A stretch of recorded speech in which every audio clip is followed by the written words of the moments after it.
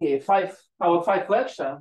Today we are going to speak about exchange correlation functionals, approximations, and about two main streams in this in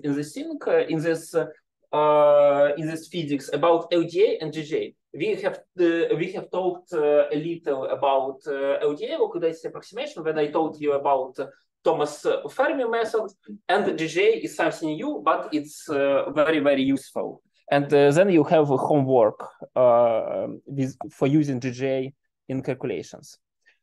Previously, what have we considered? We considered Hohenberg-Kohn theorems. How we can summarize these theorems? All properties are determined by the electronic density and the energy functional of the ground state, so of the lowest energy of the system, is determined by the electronic density of the ground state. We can calculate electronic density, which will be unique. So we don't have two electronic densities for ground state. And with this electronic density, we can create unique energy functional. So in our lab works, we solve these Kohn-Sham equations, and we are searching for this energy. When you open output file from quantum Espresso and you see total energy, final energy, you see the eigenvalue of this functional, of energy functional. And the way for realization, maybe it's not too good. And the way for realization of this Hohenberg-Kohn theorems called Kohn-Sham equations. What's the logic? We can substitute the real system with system of non-interacting electrons with system of equation of non-interacting interacting electrons. So we can for example, we can take some electronic density, some first approach of electronic density, some first bad creepy approach of electronic density, then create this Kohn-Sham functional. I told you about it last time. So it consists of Hartree energy, of kinetic energy, and of some external field energy. Then you create this. Then you solve this system of Schrödinger equation, one particle Schrödinger equations with this functional. You get some one particle C functions. You create this electronic density, and you are going in the circle in the cycle till you get the convergence, till you get the condition you stated in our calculations in quantum Espresso. It was in block electrons. There was THR, convergence threshold. So it was about this. And Kohn-Sham equations are good suitable for practical applications. So you have used these practical applications in our lab works. And the problem with them, only one problem, but really big problem, is that the function of exchange correlation energy is unknown. And today, I'm going to tell you about two good approximations of exchange correlation energy. We have used LDA, and from this moment, we will use GGA, and we will compare it with LDA. Let's consider them in detail. So this is one particle Schrödinger equation from this system of equations. We have a different E for each electron. So this is one particle, one electron Schrödinger equation. Here is our Kohn-Sham potential, external potential, Hartree energy, exchange correlation potential, and kinetic potential. We need some approximations for each of these terms, and I will show you all these approximations. First, we had to deal in some way with kinetic energy, and there are three main approximations. We can use non-relativistic approach. This is common Schrödinger equation without any other things. It's just common classic Schrödinger equation. Then we can use scalar relativistic or full relativistic. So scalar relativistic is when we don't consider don't consider spin orbital interactions, and full relativistic when we consider spin orbital interactions.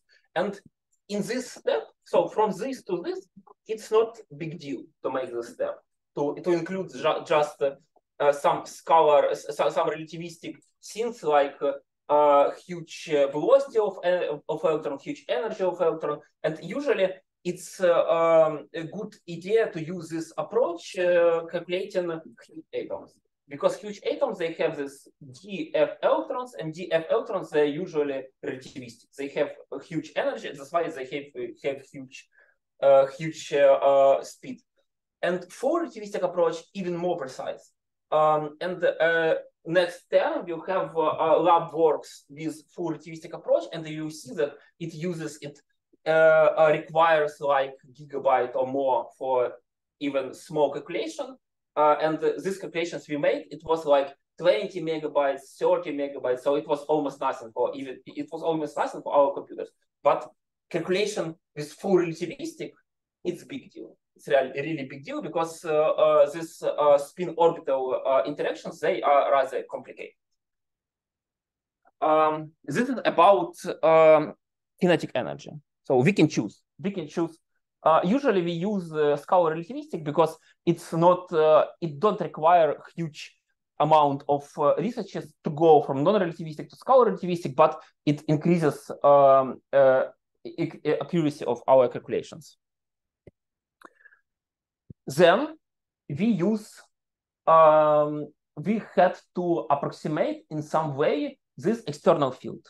This external field going from ions, and we also have a lot of approaches. Here I briefly describe each of them. So for potential methods, we can use this linear combination of these orbitals. It calls like full potential linear augmented potential wave method, something like this. So we take some linear approximation, some linear combination of orbitals, and we make this, we create this external potential. Then we also can use muffin-tin approximations, also very popular, when it's about approximation of that potential. Okay, we take the main idea in quantum espresso, for example.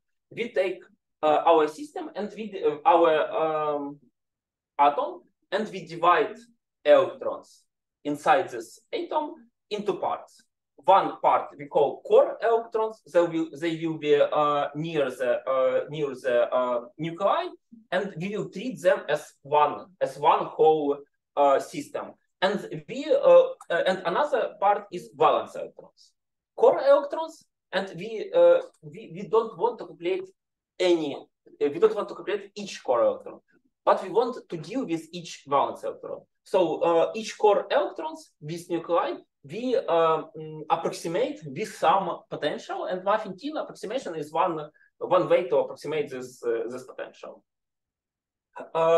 Then we also have projector augmented wave method and pseudopotential methods, and we use this pseudopotential method in quantum espresso. So we just take this core electrons with nuclei. We say that we don't care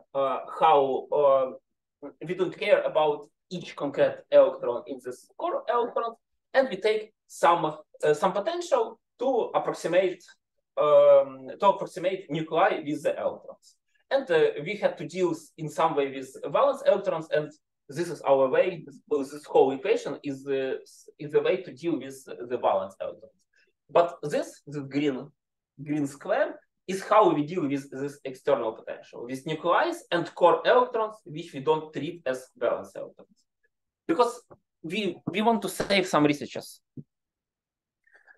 And another thing, exchange correlation potential.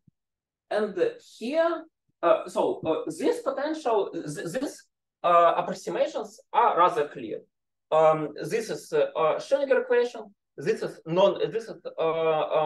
Dirac equation without spin orbital interaction. This is Dirac equation with spin orbital interactions. We can deal with it. This thing is also very clear. We take this nuclei, we take this core electrons, we approximate them in some way, and here are some ways of calculating this thing. It's also not big deal, but this thing is big deal, exchange correlation. And we have plenty of ways of functionals to deal with it. The first, the very simple and historically, it's historically the first, and it's the simplest. It's low density approximation. It goes from Thomas Fermi method when Thomas and Fermi, they tried to make something with homogeneous electronic gaze, and they told that we have some electron, and near this electron we have some regions, a small region of constant electronic density, and then they derive kinetic energy, potentials, they include Hartree energy, some other things. General gradient approximation, we will consider it in more detail slightly later. It includes not only, so this is for constant density in some point, and this is for constant density in some point plus some gradient between different points. And we also have some more complicated methods. I call it extended DFT.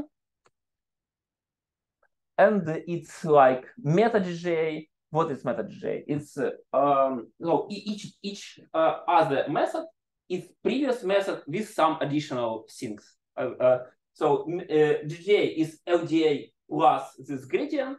Meta GGA is GGA plus gradient of kinetic energy, because here we don't use gradient of kinetic energy. Hybrid functionals, it's some mix of this, and Hartree folk. Quasi-particles are some crazy thing. Time-dependent DFT, it's when we add time to this equation. We take Schrödinger or Dirac equations with time. So all these methods, they goes to reality. So they go closer to reality, but they are crazy in computational cost. That's why usually we will use this, because they are rather good. And what about quantum espresso? You can find this pseudopotentials in quantum espresso site. So we took it from the site, and you see this information about each potential. We have used this pseudopotential for our calculations. PZ, it means perdued Zunger. It's one of the functionals inside LDA approach. So we have LDA, and inside LDA approach we have different functionals, and it means that PZ, it means that we use perdued Zunger. It is rather good functional inside LDA, exchange correlation. So this stands for exchange correlation. I use the same colors. You see this green, red, blue, and as here. So red for exchange correlation potential, green for external potential, and blue for kinetic energy. Exchange correlation, Perdue-Zunger. Here is PBA. It's Perdue-Burke-Esenhoff functional inside GGA. So this another pseudopotential stands for GGA, and I typed it with red. What about kinetic energy? Scalar relativistic, full relativistic. And in the case of scalar relativistic, we have nothing here in the name of pseudopotential. In case of full relativistic, we have here real relativistic. Real relativistic, that PBA, it means that this functional inside GGA, full relativistic, PBA, GGA, then N, it means valence electrons, and what is KG is something which I usually read, and then I don't remember what it is. It's something about name of the guys who created this pseudopotential thing. POW, it means how we treat this external potential. PAW, it stands for projector augmented wave methods. And I typed it with green. So here in this notation, we see all these three different things we have discussed now. Kinetic energy, here will be nothing. In case of scalar relativistic, here will be rel. In case of full relativistic, then exchange correlation functional, PZ or PB. It can be some other functionals. We have a lot of functionals. And then PAW here can be something like soft potentials and some other things, but we will use PAW because it's rather simple and it's rather reliable. So usually you have a question? Usually there are no problems with calculations inside this projected augmented waves. So, and in the name of this potential, you can see all this information. You can see all important information. Few words about exchange correlation energy from previous lecture. How we get it? We get correlation energy as some electron interactions, as some moving electron interactions, because we take this kinetic energy functional, we divide it into some single particle, into a single particle form, and to some unknown form, which we call correlation form. Because these electrons, they are moving, then I can briefly repeat for you if you want in a few words. So what we have considered? We have considered this part of Kohn-Sham equations. It's like one particle Schrödinger equation. We have some functional, some potentials here: kinetic, external, Hartree-Fock. Nothing. You see that we do nothing with Hartree-Fock because it's just Hartree-Fock. It's simple. And exchange correlation. And we treat it in different ways. For kinetic energy approximations, we can use non-relativistic common Schrödinger equation, scalar relativistic Dirac equation without spin orbital interaction, and full relativistic Dirac equation with spin orbital interaction. This usually don't require huge amount of researches, but this requires a lot of researches. And we will work with full relativistic potentials next term. This is about kinetic energy. This is about external potential. We use what's the main idea? We take our atom and we divide it into two parts. One part nuclei plus some so-called core electrons, and we treat them as some one potential. We call it pseudopotential because we don't care about each concrete electron inside this sphere. And valence electrons. So core electrons plus nuclei and valence electrons. And this green things, it's all methods to approximate in some way this core electrons plus nuclei, how we deal with it. And exchange correlation, we have talked about local density approximation, and we used it in our calculations. Today we will deeply speak about it, and then we will discuss general gradient approximation. It's LDA plus some gradient of electron density. Here we have some constant electron density in some small region near some point, and here we have this LDA plus some electronic plus some gradient, and we have some more complicated things like matter J, Hilbert functionals, and I will tell you about them slightly later, in more detail, and in next lecture. And how we can see it inside quantum Espresso. We can see all the things in our potentials, and I marked them with the same colors. Green for external potential, PAW here. This is silicon which we used for our calculations. So KG PAW. PAW means projector augmented waves. So we use this name in this title. Then we use red. It's exchange correlation. Perdue-Zunger. It's a functional inside LDA approach. PZ. Perdue-Singer, or here PBA is Perdue-Burg-Eisenhoff inside GGA. So we can also see it in the name PBA. Then kinetic energy, scalar relativistic, it's common without any things, and full relativistic. In case of full relativistic, we will see here rel. So we can see all this information. We can see how this pseudopotential treats kinetic energy, external potential, and exchange correlation potential in the calculations. So you can see all this information in the title. And about the exchange correlation energy from previous lectures. Correlation energy, some part of kinetic energy, we don't know it. Exchange energy is some part of electron potential energy. We can divide it into Hartree energy, and usually we don't have any problems with Hartree energy because it's common. It's common Coulomb interaction. It's simple.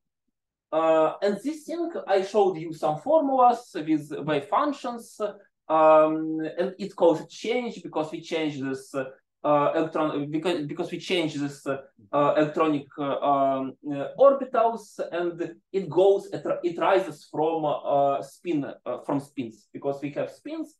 Our electrons are fermions. That's why we need some advanced mathematics to treat it.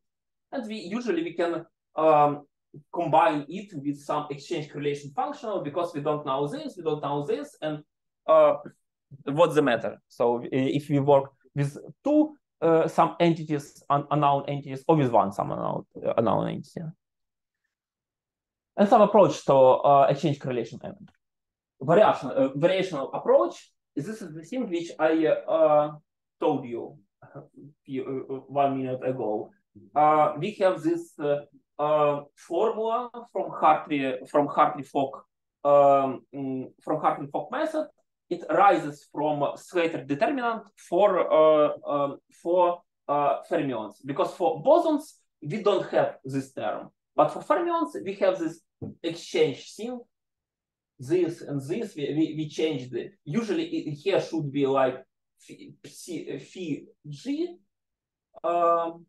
complex conjugated on psi g r prime, and k should be in this part, but we exchange them. We use g here and g here, so we just exchange them, and it matters a lot. It matters a lot for physics because it's different spins. And from a variational approach, we say that because of the spins, our atoms our electrons tend to be as far as they can. That's why spins are hugely influence on this system. But the problem with correlation energy, you see, it determines as a difference between the total energy, but we don't know total energy of the exact ground state. We don't know exact ground state, and the energy calculated using the Slater determinant. Okay, we have created energy using the Slater determinant, but we don't know it. We can take it from some experiment, for example. We can take this total energy from experiment, then make this from some Monte Carlo methods, and then we can say that the difference will be correlation energy, but it's nothing. So we don't have any useful information from here. We don't have any form. For exchange, we have some form. We can make something from this form, but for correlation, we don't have.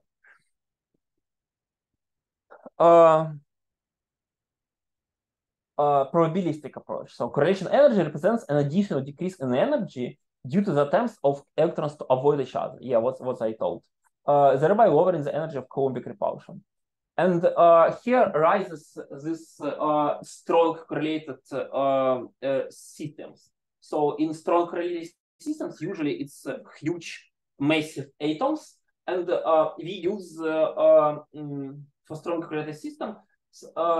We say that system is strongly correlated when its correlation energy is comparable to other energy terms. For some non-strongly correlated systems like helium, we see total energy minus 2.9, some exchange correlation energy, they calculated it somehow, and you see correlation is too small.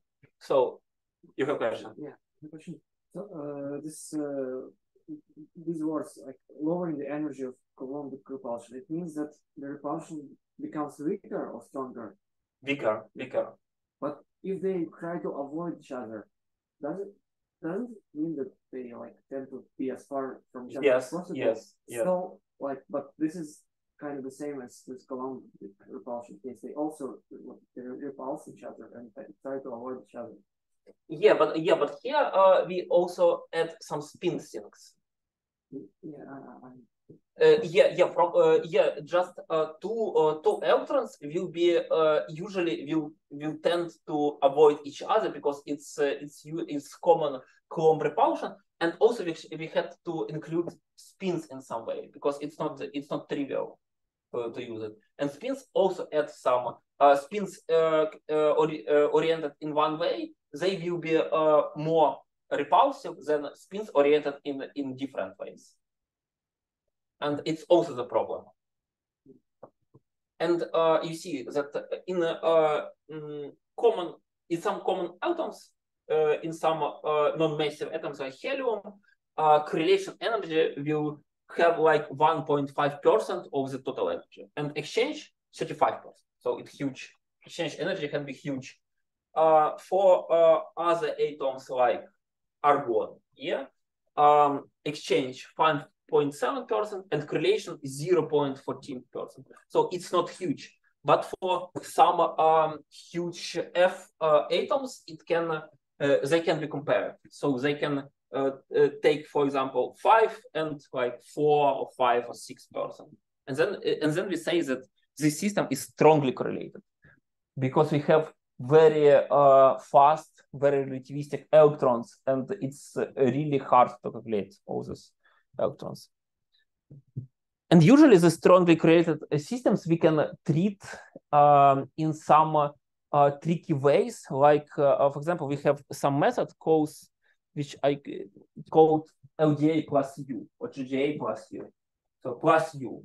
U is some potential which we put by our hands on the external orbitals of these heavy atoms. For example, on F electrodes of F orbital, we just put some potential like 1 electron volts or 2 electron volts is huge. 1 or 2 or 3 electron volts is huge amount of energy.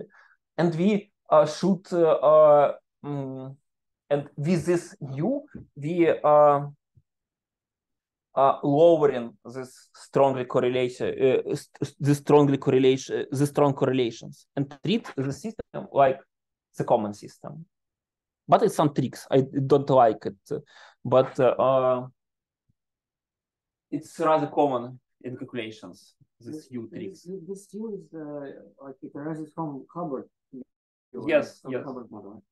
Yeah, but we can change it. We can change it by our hands. I say that we put it by our hands because usually there is no U in this system, but we just forcibly take this external potential to this orbitals. Usually it's d orbitals or f orbitals. So nobody uses U for p electrons or for s electrons. You should use it for some complex orbitals. And another approach is exchange correlations correlation holes. So they say that the electrons tend to keep away from each other, and we can say that that's why in some region the probability to find electron decreases. So it means that electronic density decreases in some way. Demonstrates the decrease in the probability of finding an electron at the coordinate r prime, given its presence at point r. So and we can calculate it in some way. So these guys, they took that term from Hartley-Fock, which I showed you with orbitals, and they made some tricky thing, like electronic density and decrease of electronic density to find some electron in some point because we have electron in this point. Not electron, but we have some probability n of r to find electron in that point because it's the definition of electronic density. The probability to find electron in some point. And that was few words about electronic density.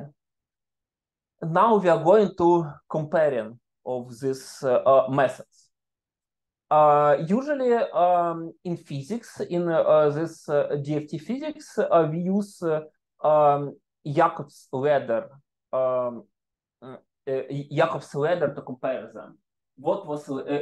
This is from Led Zeppelin, from one of their albums, and it's also Jacob's ladder. So it was some religion thing, and it was Jacob who had a dream, and in the dream he saw this ladder which goes to the heaven, and the angel stayed in this heaven, and he saw some, and he thought, yeah, it's some miracle, and he became very religious man because of this. So this concept of Jacob's ladder, it's some moving to some ideality, to some heaven. It's very important in the Bible, and we use it to compare some methods. We started from Hartley-Fock. It was very first method to make some calculations, and here we have ideal situation, heaven, full accuracy, which consists with nature fully, and we will go from this ground from Hartley-Fock to heaven, step by step. First step, we have LDA. Sometimes we can also say about LSDA when we include spin to this approximation. Low density approximation, just homogeneous electronic gas. We can extend it to use spins to LSDA. It depends only on electronic density. I marked here electronic density, NR. Then we go to GGA. I take this LDA, improve it in some way, and add some density gradient, and I get GGA approach. This is first two steps, and usually we will work with the steps because they are rather good and they don't demand a lot of calculations, a lot of researches. Third step calls meta GGA. We take GGA and add some kinetic energy density.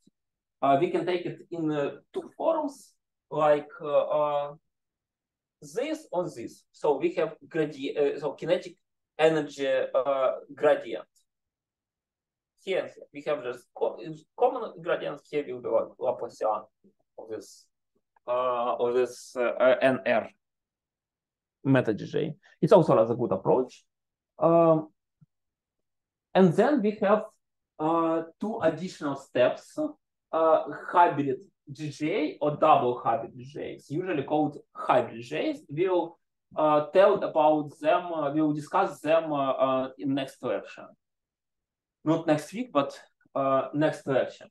And it depends on the occupied orbitals, and it consists, why it called hybrid? Because we usually take some parts of this, and even of Hartley-Fock to create this hybrid things. It's some mixture of the functionals of lower energies of all these things, and they are for example, why do we need this hybrid GGA? LDA and GGA, they usually underestimate gap, and you saw it in laboratory work. How that we have created diamond, and it was like 4 electron volts, but a real gap is like almost 6 electron volts. It's huge. 2 electron volts is huge. But we can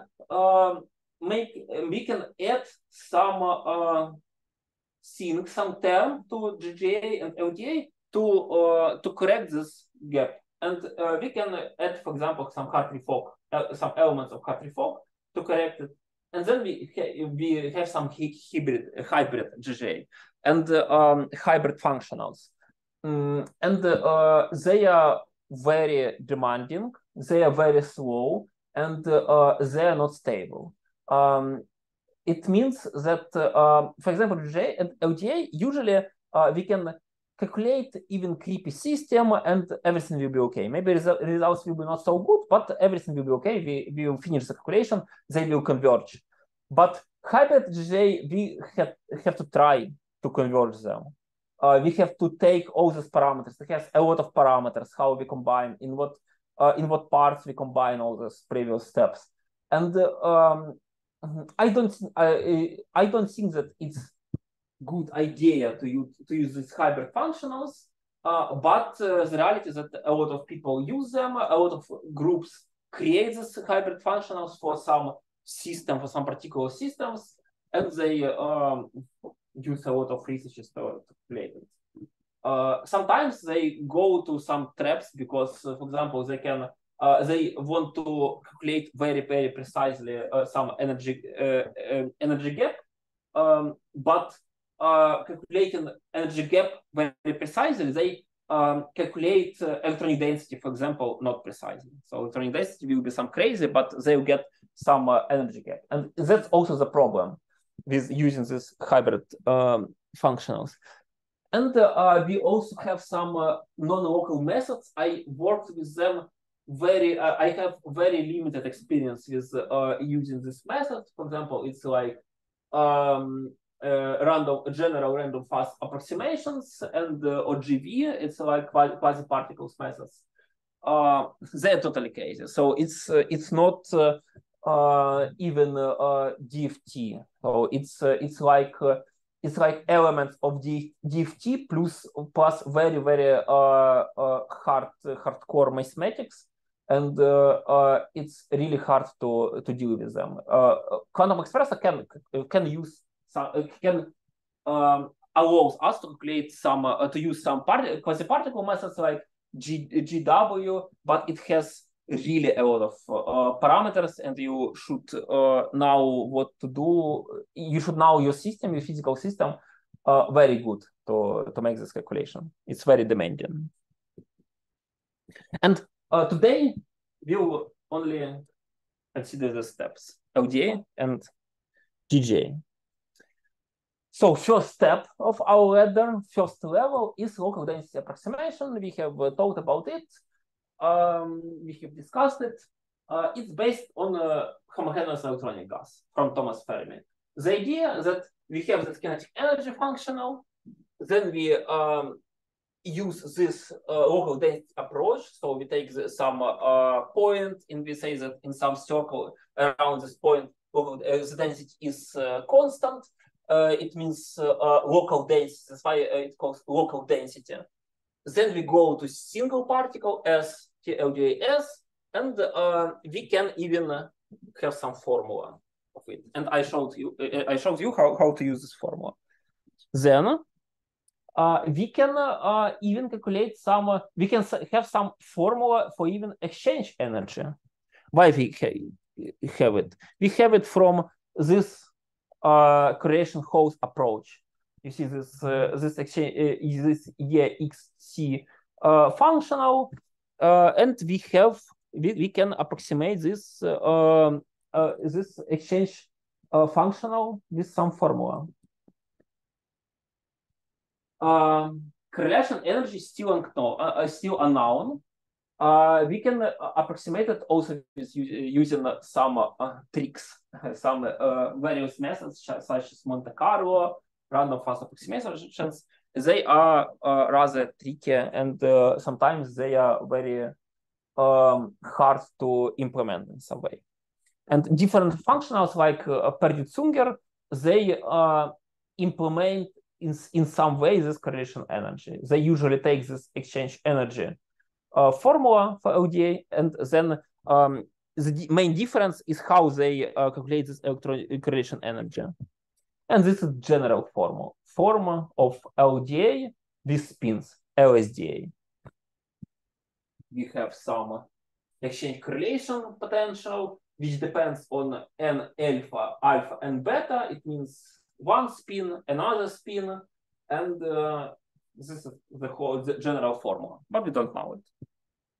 We can use only the general formula. And what functionals we have here inside local density approximations? One of the first local density approximation was first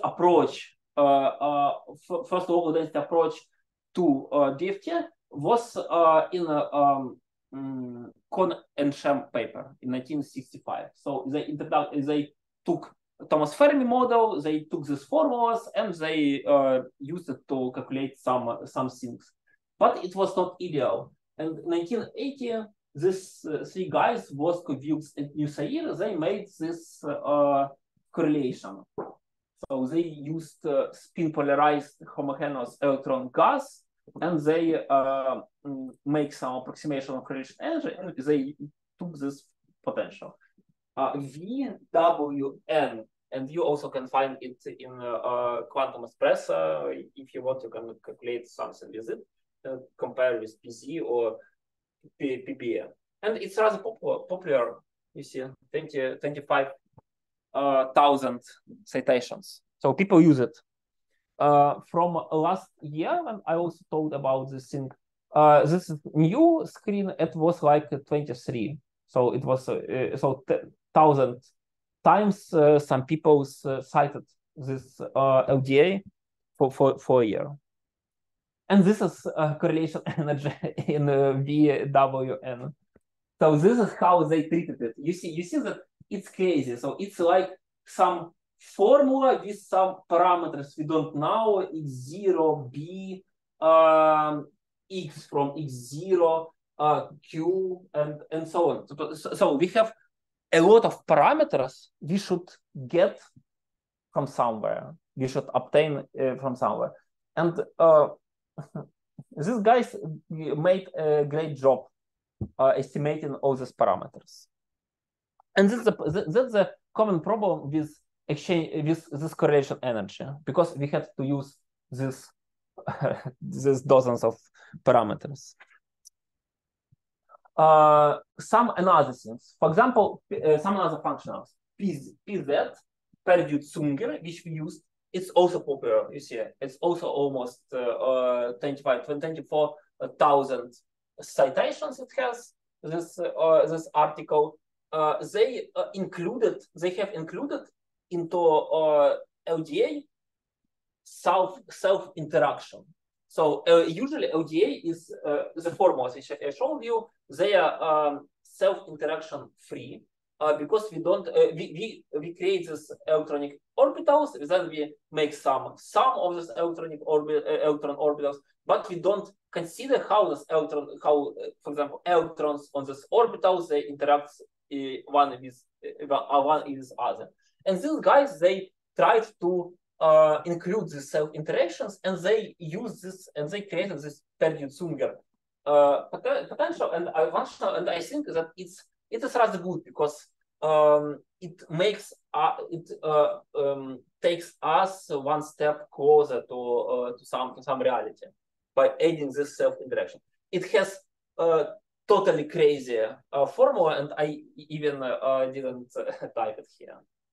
You can see all these papers. They're free and see these formulas. They're heavily mathematical. So all these papers about functionals, they have really heavy mathematics. PW92, Perdue-Wang, 1992. It's LDA functional, which is rather good for physics. So these guys, they used correlation energy as a functional density parameter, RS, and some relative spin parallelizations. So they added, they tried to include some spin elements, some spins inside in this in LDA, and they made this potential PW92. It's also rather good. We also can use it within quantum Espresso, and you see how many people cited in this year. 909 guys used PW92 in their works. So all these functionals are created 30 years ago, or even 40 years ago, 1981. They are still actual. Maybe it's some part of the problem, because if we use these old functionals and if they are still good, so maybe it's we have some limitation to our theory. So maybe we had to jump to some another level of theory, and this level of theory is rather is not sufficient for us. Some comparings. Perdue-Zunger with some common LSDA, with some common LDA with that formula which I showed you. With SIG, it means self-interaction correlations. It's Perdue-Zunger. This is from their paper, and they didn't call it Perdue-Zunger potentials. They call it SIG LSDA, and Hartree-Fock as a reference. So they just compared that for hydrogen, their functional close to Hartree-Fock, and this is rather far. It's exchange energy. For some huge atoms like krypton, you see, it's also closer to Hartree-Fock, but maybe it's even closer to nature. And this is crazy, some crazy things. You see, the biggest difference between this and this, but between Hartree-Fock and Perdue-Zunger, it's not a huge difference. For correlation energy, you see exchange energy really huge, but correlation energy is rather small. It's for hydrogen, it's zero, and it should be zero because we have only one electron. So there is nothing. There is no other electrons for this electron to correlate with. But the common formula for LDA gets some correlation energy. That's really not good thing. And LDA, the common LDA, which was introduced in Kohn-Sham paper, it overestimates this correlation energy, because Hartree-Fock and PZ they gives much smaller correlation energy. And that's our limitation. So LDA overestimates correlation energy on 100 on 200%. PZ overestimates only on 20%. It's better. So PZ is better than previous LDA, which was introduced by Kohn and Sham.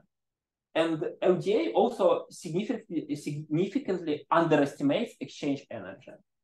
So it underestimates, it's like to 20%. But you see here is like 100, 200%. It can be we can consider it as crazy, some crazy amount of energy, but we should take in mind that correlation energy is relatively small. It's small, we add 100, 200%, and almost nothing changes. Because if we have for krypton like exchange energy like this, but correlation energy around this 22, if we will use it like even 38, we will take like 38. Almost nothing will change. And if we will underestimate this exchange energy, so we underestimate it on up to 20%, like 10, 15%, and this 10% can be comparable with 100% of correlation energy. So in general, that's the secret of success of LDA. That in general, everything is okay. It if we consider correlation energy, yeah, it's not okay. 200%, it's not okay. Exchange energy 20%, it's not also not okay. But if we will sum it, it will be rather good. it will be rather good, but it will be rather far from physics, because if we overestimate something on 200%, that's not good. That's not good. A good plan to use such calculations. And yeah, and some calculations of total energy of atoms. Experiment, Perdue-Zunger, Kohn LDA, and Hartree-Fock. Hydrogen experiment. And Perdue-Zunger, they are close. And Hartree-Fock also okay. Hartree-Fock is rather good method. It's not so. Sometimes it's for some systems it's not good because of physics, because it has some lack of physics. But usually it's rather good. Experiment -79. Yeah, -79 and 4. We have a really good, even with some problems, which I told you about, overestimation of correlation energy and underestimation of exchange energy. Total result is rather good. It's rather close to experiment. Argon, 14,000. You see the difference only in 25 electron volts in 14,000. So it's some parts of persons.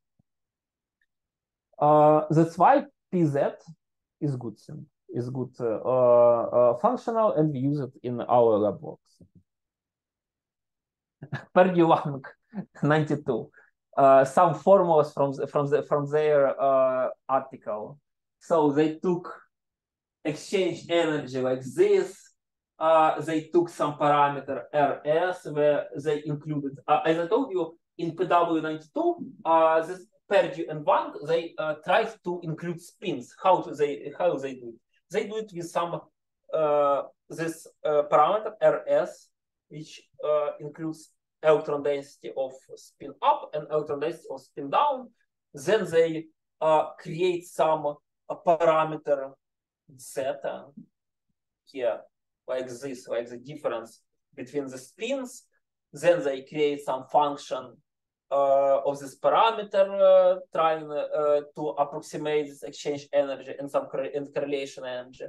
And they have even more parameters: beta 1, beta 2, RS, A, I don't know what is it, A, alpha. So it's crazy. You see, it's the so it's really hard to create some good approach to create some functional for exchange correlation energy, and we have to deal with some crazy mathematics with these parameters. This is the biggest problem. All these parameters, we have to feed them in some way. We have to make a lot of experiments to measure energy in experiments, and the problem is that we can measure total energy, but it's hard to measure correlation energy or exchange energy. I don't know if we can measure it with experiments, and you have to find some data to approximate it. That's the problem. That's the problem with all these potentials. They are semi-empirical because we have to use some data from real world to create these potentials. Some yes, also some comparison from the paper of those guys, Perdue and Wang. They took some potentials. They took Thomas Fermi, just pure LDA, which is not okay. Hartree-Fock, rather good. LDA 6 PZ, LDA PW92, and you see that all the things are rather cool. But LDA, what is experiment? 527. Yeah, it's the difference is like 0.6. Okay. We will see a lot of such comparisons, and usually it's a good idea when you have homework for next time to take GGA and compare it with PZ, and you also have to create some kind of table, but not so huge. So, summarizing local density approximation. It's relatively simple to implement, but sometimes we think that it's not so simple if we see all these formulas for these functionals. It does not require a significant amount of researches. We have this old good functionals, PW, PZ. They are still actual, so we can get some good for some simple systems. We can use them. They are rather good in cell constant calculations. Yeah, it's really good to be here in warm in this weather. Describes metals relatively good. Why do you think? Why? How do you think? Why it's good for metals? This LDA. Because in metals we have many electrons at the same time. But we have many electrons in. Also lithium in metal. Yeah. Oh, I thought in materials. So between the ions. Some volume of atoms. In some value.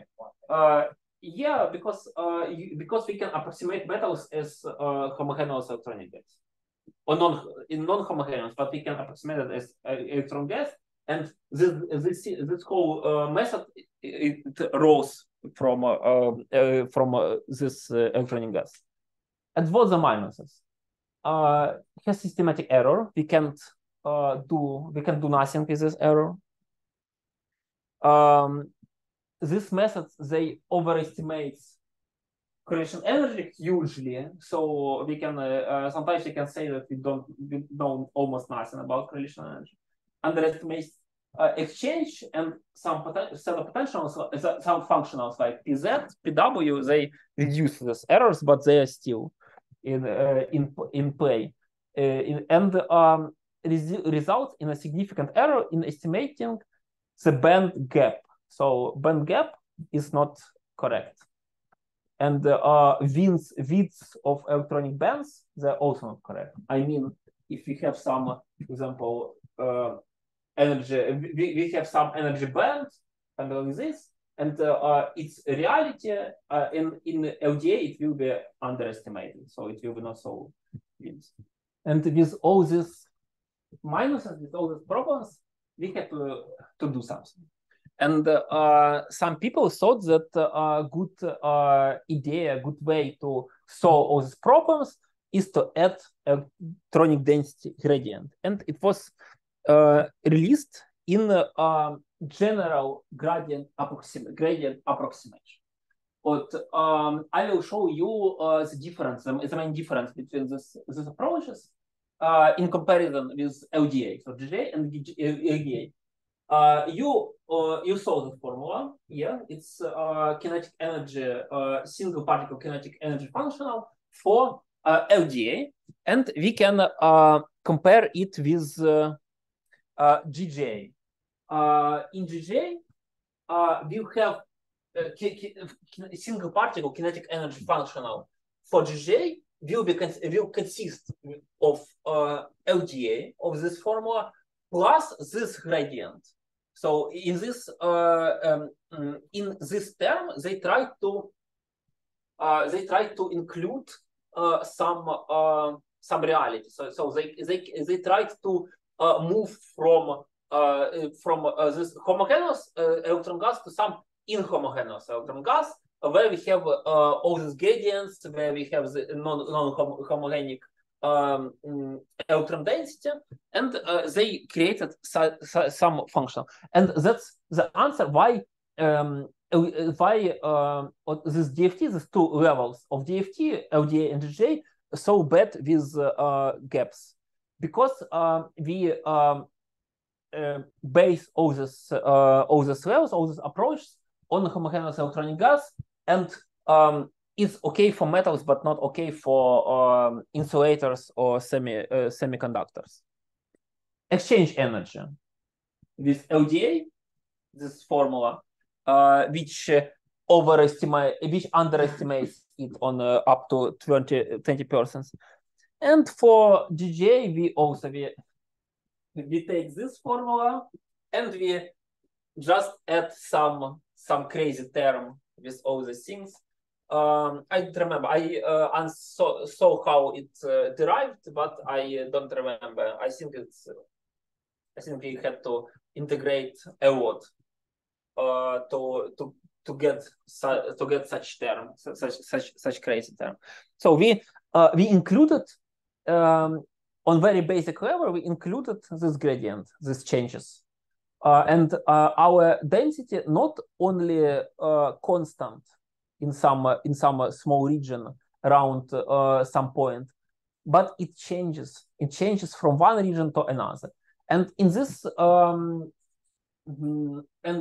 it's closer. It's as I told, it's closer to reality, because LDA is far from reality because we don't we have this constant electron gas, but here we include changes in electron gas.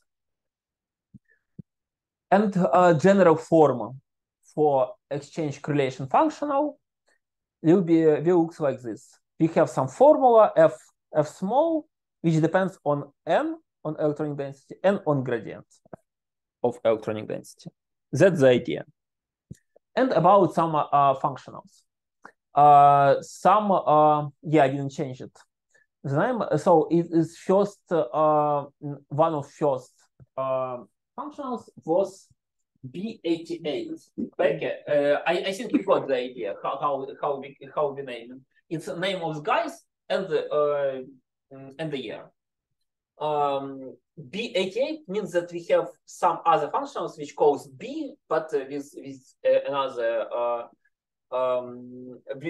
another year. So it was Becker, some guy. He is one of the most cited scientists. You see his paper has 55. Previous papers had like 20-25,000 citations. It's a lot. It's crazy. But GGA is far more popular than LDA, and a lot of people use it in physics. I also use it in physics because it's good and it's cheap in computational cost. It's better than LDA. LDA also okay. As you noticed, it's also okay to create some things like what to create: graphite, diamond, silicon, cubic silicon. So it's okay, but it's better. Better. But and what was also good, what was also know-how from this guy here. He says our functional, it's some traditional. Even if you write an article single, so you should use our functional containing only one parameter. You can compare it with some PW92 where it was like B1, B2, B3, B4, alpha 1, A, and some other things. It has only one parameter. That's why it's better. It's more simple to add it to some nature. And that's the formula. So he takes this parameter, this is only one parameter B, and it was chosen to reproduce the known exchange energy for noble gases. They calculated these noble gases like krypton or helium. This exchange energy is calculated in some way, and he fitted his formula with this parameter. It's also rather this paper is also rather crazy mathematically. And we have another rather successful functionals like BP86, Becker plus Perdue. And you also, and I think you also notice that these names, they go from one functional to another. Perdue is with a Perdue-Wang, Perdue-Burg-Enzenhoff, our next functional, Becker, and some other guys who also popular. Wang, yeah. Functional with correlation energy. So these guys took this B88 with correlation energy from Perdue-Wang. So they took from Perdue-Wang 92. Oh no, it's 88. It's before. So it predicts geometry. No, okay. This thing it was good for some spectroscopic investigations. Then BLYP, Becker-Li-Yang pair.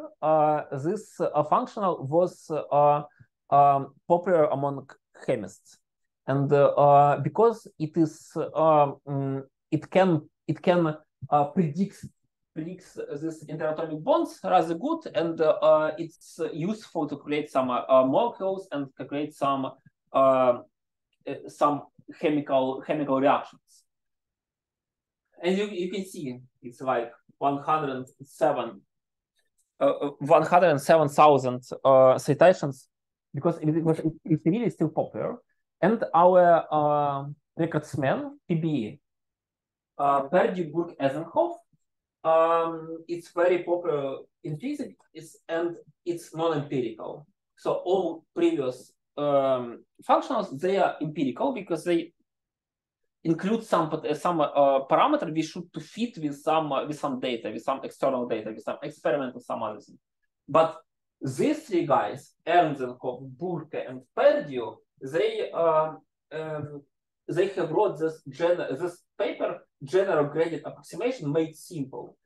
It consists only of 4 or 5 pages. I think I can maybe I have uploaded it in our Telegram channel, but I will do it today.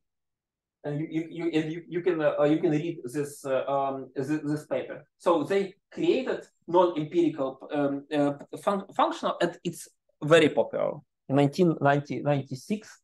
And you see how many guys used it in their calculations.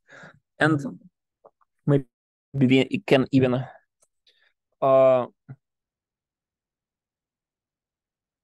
I think we can even check how many citations has Perdue.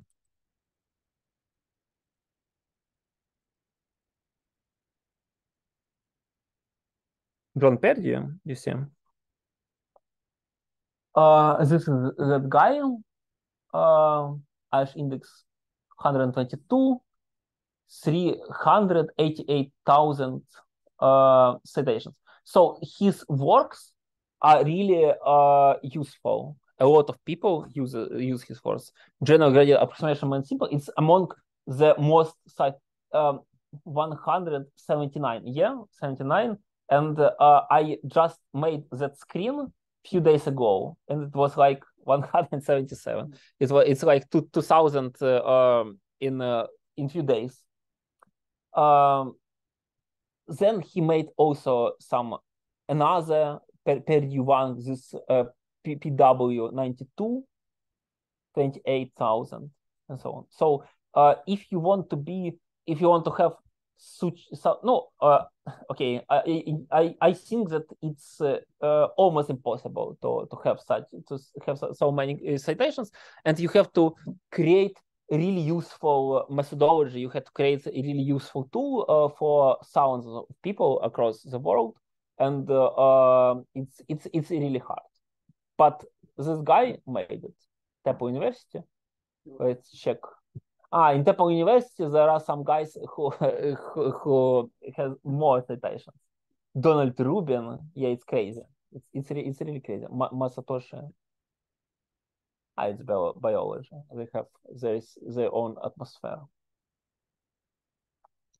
And maybe we can check its dynamics. You see, dynamics grows. Each year, more people use this paper. Like it was like 2023, 5 years ago, it was like 13,000. Now it's like 19,000 people. So more and more people use it because it's still actual. It's still good. I think, and we will use it.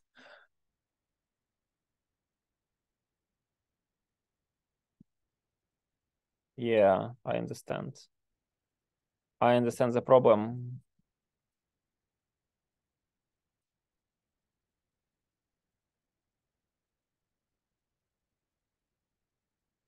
Yeah.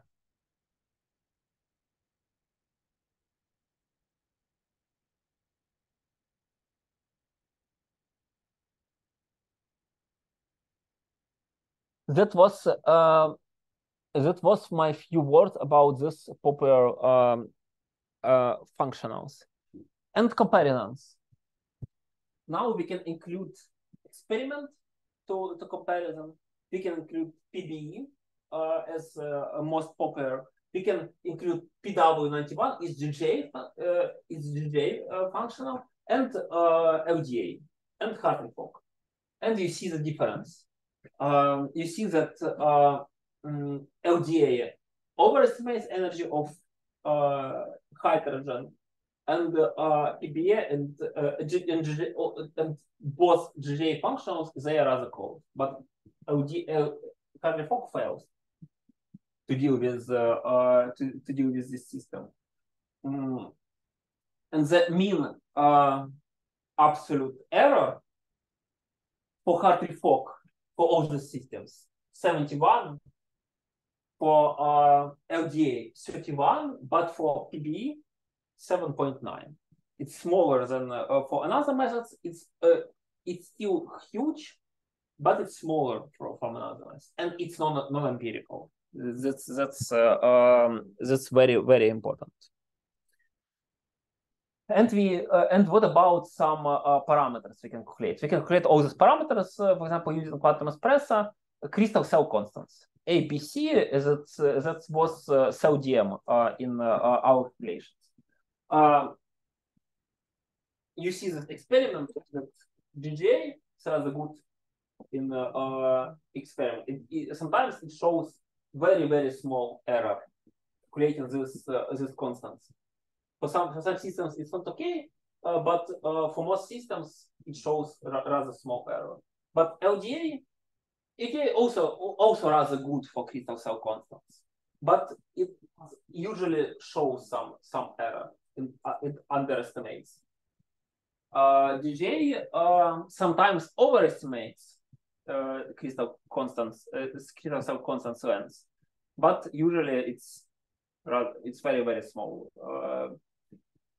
error, cohesion energy. So we can take some crystals and we can destroy it and move all items on infinite, and we call it cohesion energy.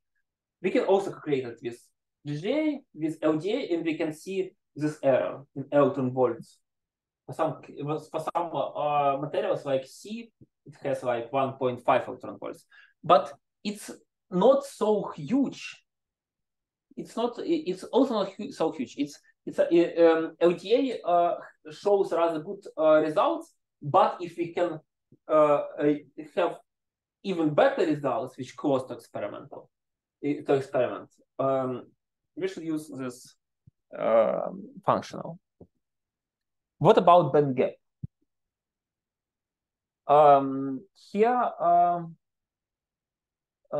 Here are some pictures, some plots to compare PBE per Burke with GW. GW are quasi-particle functionals. They are very heavy, they are very complex, and they show rather good results in calculating a band gap. So some guys compare these band gaps with GW, GW0, G0, W0, GW0. It means that we use different approaches in this quasi-particle methods. And PBE, this blue circle. And you see that PBE still underestimates this band gap. For example, this material CDS, cadmium S, we have like one something, but it's like two, so twice. For argon 8, but it's close to 16 because it's noble gas. It's noble gas, and we have a really huge band gap. carbon, diamond. For diamond, that was we have calculated diamond with LDA. Here we have LDA, and we got something for some. Here is diamond, but in reality, diamond is like six something, or slightly smaller than 6. So LDA and GGA, they both give some error on this band gap. LDA gives more error, GGA not so huge error, but they still underestimate. And we should include it in our creation. For example, we make some calculations, we should compare it with some experiment. Experimental guys come and say, oh, but we have 2 electron volts, but you have only 1.5. Your calculations are incorrect. You should do something with it. And you should you should keep in mind that your calculations always will be lower than band gap if you use GGA or LDA. If you want to have some more or less precise results, you should use more complex methods like GW. You see, it's almost exact. It has almost exact results. Or HSE. HSE is Height-Sucere-Erzenhof. Per Bunke-Erzenhof and Height-Sucere-Erzenhof, but it's hybrid functional. It's hybrid functional, and it's the topic of next lecture, which will be maybe in 2 weeks. And we will consider, we just considered 2 first steps of this Jacob's ladder, LDA and GGA. And next time, on next lecture, we will consider meta GGA, we will consider the hybrid functionals, we will consider this crazy things like GW, and for now it's over. Maybe you have some questions. Yeah, so did I understand correctly that this PBE method is also built upon the assumption of homogeneous or all of them, yeah. So it also should like band gaps not very precise. Yeah, you see PBA precise band gaps on this red line precise. C, it's like carbon diamond. Less than 4, or it's something for something. But real, it's like 5.7 or something. For LDA shows worse results for you. So LDA shows worse results. GGA shows not so bad results, but it's also not exact. It also will underestimate them. And it's a real problem when we work with small gap materials, because for small gap materials, like 0.2 or even 0.5, we can have some band structure with no gap. We can underestimate it in so huge way that we will have no band. I think you showed this titanium selenide or something like that. Yeah, it was the case. Yeah, it was the case. Titanium diselenide, it's dihydrogenate. Titanium diselenide has very small. So it's semi-metal. It means that it has very small amount of states on Fermi level, and that's why. And when it goes to charge density wave state, it opens very small gap. But GGA can't get this gap, and we should use some tricks like U on some other thing. U for Titan, LDA plus U, because Titan is D metal, transition metal, and we should treat these D electrons.